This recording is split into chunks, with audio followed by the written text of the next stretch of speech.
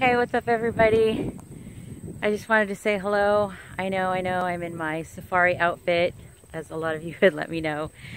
My uniform doesn't have patches on it, so it just looks like I need to go on a trip in the savannas. And I know Steve already posted a picture, but I was so excited when he told me that they finally broke ground on the land.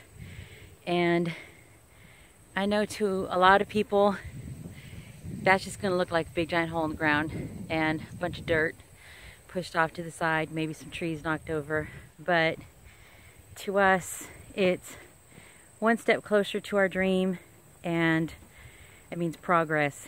And you know, from here, it's just really cool to just see some progress, and hopefully just keep going from here.